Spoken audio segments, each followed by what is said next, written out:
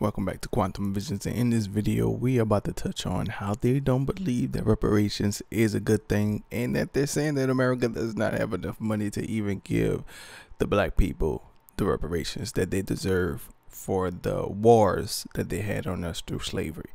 And if you want to see more videos like this, hit the like and subscribe. Let's get it.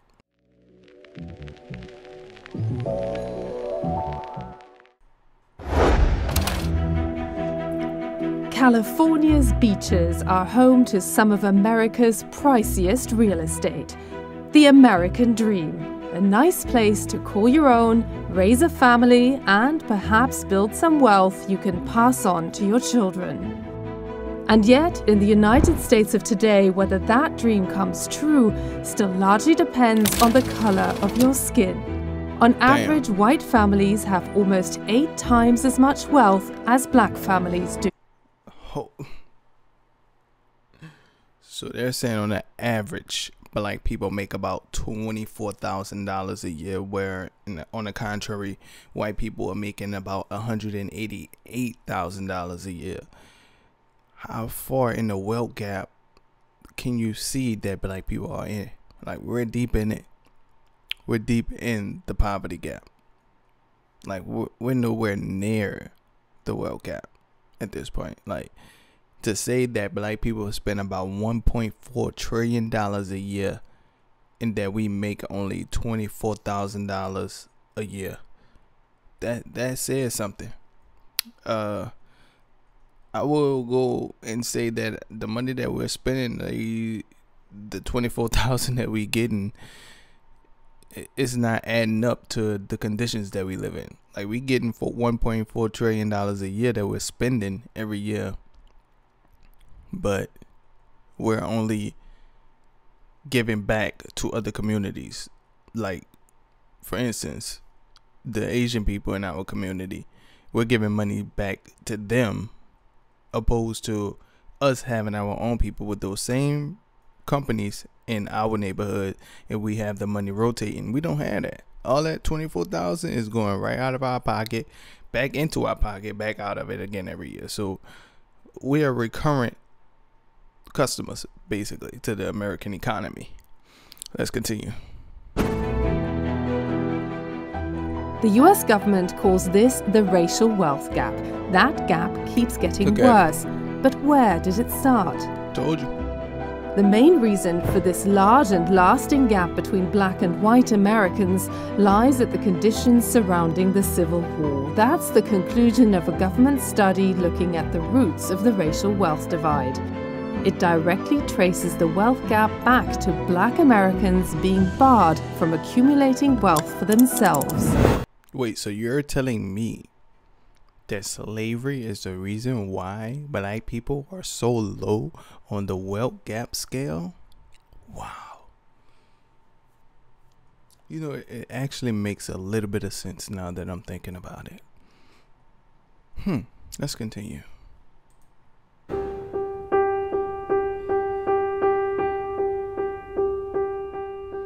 But it didn't have to be that way. For a moment, when the Civil War was coming to an end, it looked like America was willing to fix this by giving newly freed slaves what every white settler had received: land.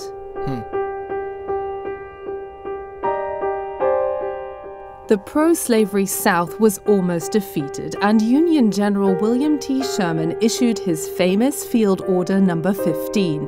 He declared I just wanted to say, most people, if you don't understand things about land, you can grow things there. If you have land, you can grow like vineyards and gardens and even trees. And if you don't have a house and you have land you can plant a tree on, or several trees, you can use that same tree that you planted to make your house, or however many trees. You can use those trees and build you something that you can live in. Now you have land, and you have the substance from the land to help cultivate your land and help keep you out of rain, sleet, and snow, and all of these other elements of the weather, the sun, and all of that. If you need to get a little shelter, you have these things because you have the land that you were able to build off of. Now, if you don't have those things, you know, you got to depend on somebody else, like the black people been doing for the past 400-something years. Every freed slave family was to receive 40 acres of land, mostly confiscated from white plantation owners. It was an idea backed by Frederick Douglass, the former slave who advised Abraham Lincoln. He helped convince the president that enslaved people should not be sent back to Africa, but instead be given a stake in the land they now called home. But when Lincoln was assassinated, the new president, Andrew Johnson, overturned that 40 acres order. Johnson gave most of the seized land back to white plantation owners. Dang. Johnson had killed America's first and only attempt to give black citizens the same starting conditions as white settlers. Instead, Johnson's way of ending slavery left black Americans on the wrong side of a wealth gap that would never be closed. In 1876, Frederick Douglass decried this as a fundamental flaw in how America's enslaved were set free. You say you have emancipated us. But when you turned us loose, you gave us no acres. You turned us loose to the sky, to the storm, to the whirlwind, and worst of all, you turned us loose to the wrath of our infuriated masters. 1.5 centuries after these words were written, America is beginning a new debate over paying reparations. Let's see what we got. Reparations is about money. This ain't new. But it's about money, and it's also about getting back a little bit of something that was taken from us. I don't care how much reparations you give us, it'll never be enough to pay for what you did, what America did to black and brown people here in this country. I don't care how much money you got, it will never repay it. It can never remove the memories. It's etched in our brains for the rest of our lives. It's etched into our DNA for the rest of our lives. There's no amount of money that you can do, that you can give, is going to do anything that's going to change that. However, on the contrary, you can also give money to the people that's been here, to their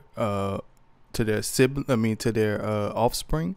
You can give that money to them to help them to get in a better position in life. We are already 400 years behind. I mean, with a little bit of money, how far do you think that's going to jump us? Most people are already believing that the money is going to be flushed right down the drain again and back into the Americans' hands. I don't believe that.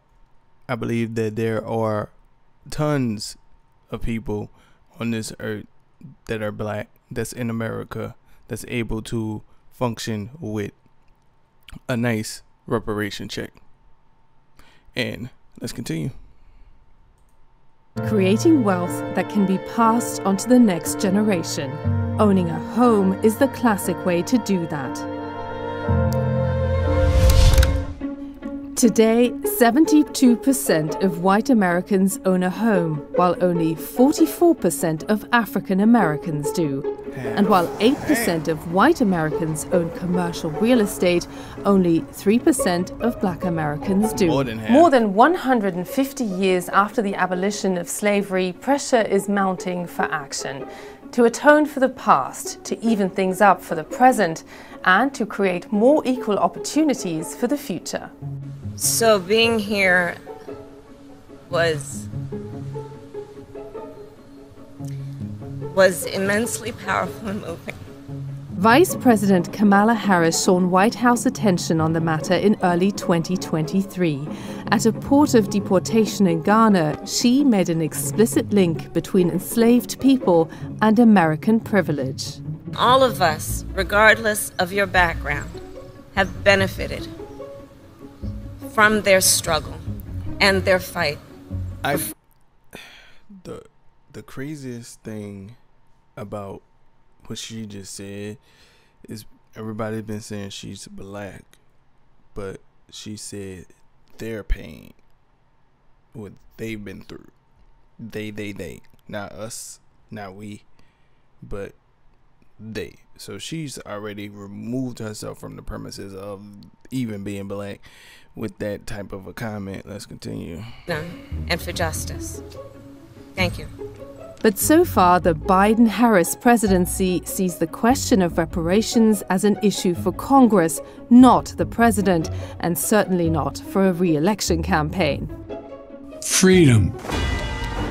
One reason is that, on the whole, more than 2/3 of Americans are against the idea. But within that is a huge difference. Damn. So you look at the data right here. You see that all Americans believe that, yes, only 30% of them believe that the black and the brown people should get reparations. All of the Americans, 18% out of the 100% said yes. So even 80% of the white people in America are saying no, black people don't need reparations, or the brown people. But they got 77% of the black people is saying yes, we need it. So it goes to show you the correlation in the parallel is complete opposites. Let's continue. Of opinion, with black and white Americans almost a mirror image of each other. Didn't I just say that? A Democrat bill on the issue has been stuck in Congress for years. I hope it goes nowhere. Why? Reparations is something with a country that's going bankrupt. We cannot afford it, and we got other priorities that are highly. That boy said, I hope it goes nowhere. You said, forget y'all. Y'all don't need no. That boy said, y'all don't need no money. We broke anyway because it's just stupid. Rank higher than that. I just want to ask you, how much of a political priority is the whole question of reparations for you? I know my brother got something good. It's not. Why not? Because you have a situation in our country now where black people in America have many pathways to success. He must have been in that 33% of the black people who said, hell no. Was it 20? Yeah. 23% that said, hell no, black people don't need no reparations. Damn, and you a congressman? And you a brother, man? Isn't just by giving direct money. The second part is, as a nation, we don't have a lot of money. With no chance of a nationwide approach anytime soon, some individual communities have decided to act. I traveled across the country to meet those determined to repair at least some of the economic divide between black and white. So I've been hearing about this. Apparently, they're supposed to be trying to pass a bill where $1.2 million per black resident will be received if they've been here at least since the 1960s or 70s or something like that. Come on, this is supposed to be a national thing, not a state-by-state thing. Stop playing, man. Stop playing. In California, the home of Tinseltown, where America will decide for the first time whether reparations will become reality or remain fiction for an entire state. This is where the drama is playing out. Manhattan Beach is a well-to-do district with a complicated history. One patch of beach ended up as a public park because of an injustice now commemorated by a plaque. I wasn't the only one who didn't know. Yeah, there was a plaque over there, but the plaque was inaccurate and incomplete, and it seemed very whitewashed. Charles and Willa Bruce bought land here in 1921. They got in before their white neighbors started developing an interest, and the area became known as Bruce's Beach. Okay. Essentially what happened in the 19-teens, Charles and Willa Bruce, they came out here, they set up shop. They had a very, very small business where they sold like small things, like bathing suits and things of that nature.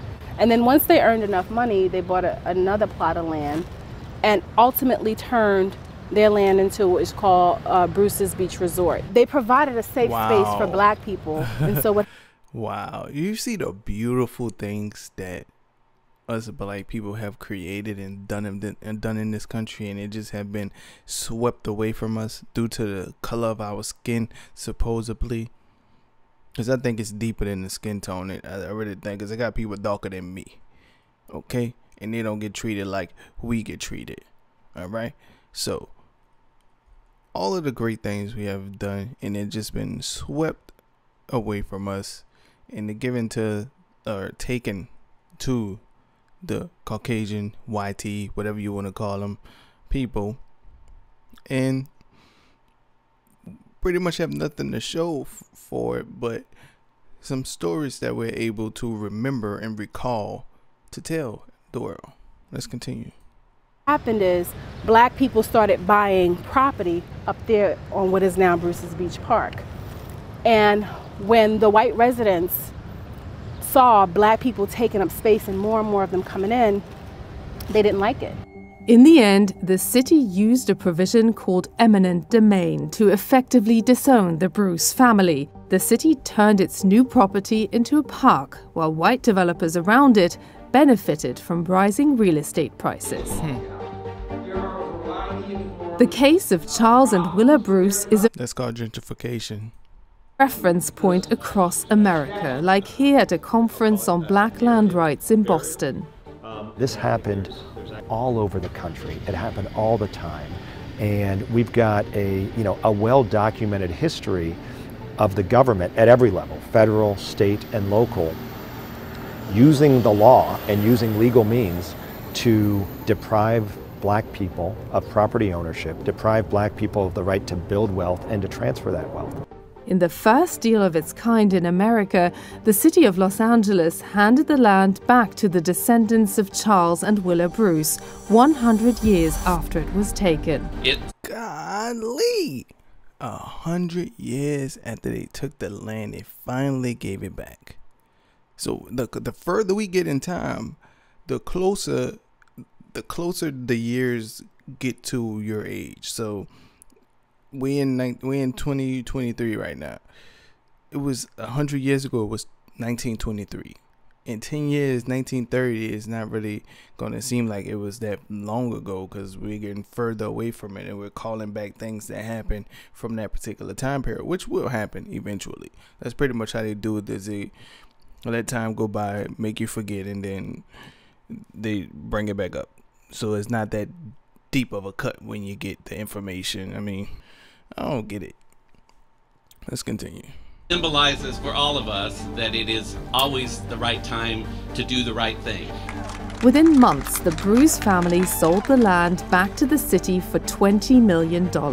But for the woman who led the fight for this to happen, that result was a disappointment. It ended up as a land deal rather than bringing black entrepreneurship into an all-white area. Right. I mean, I just don't like going back there because it just makes me upset to just think about just. And here we are. Things are the same.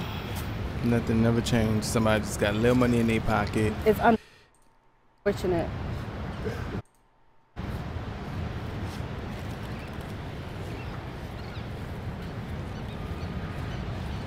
It is unfortunate. Like, we talking about reparations here, but at the same time, like, stuff like that breaks down your morality. Like, you can have a low morale for her. Well, she's like, damn, I did all of this work just so it could be the exact same way it was before I even started. That don't make no sense. We trying to build something that's long lasting, not giving back the power back to the same people who we're trying to get the power from. That don't make sense. And I get it. Everybody want to do what they want to do, and that's the reason why we in the conditions that we're in. Not because nobody wants to come together for a natural and a common cause. It's natural for you to do your own thing. It's natural for you to live amongst your own people without having to feel like you're going to be targeted because you look a certain way. That's unnatural. It is what it is. And I hope that eventually we're able to get past this just trying to grab money so we can do me, when we can take the money and work together to do us. There's no us in our race right now, and that's a problem. There's always a they and them, but there's no us. And if you want to see more videos like this, hit the like and subscribe. Make sure you click the notification bell if you want to see all the other videos that I post, any new videos that I post. And I'll catch y'all on the next one. Peace.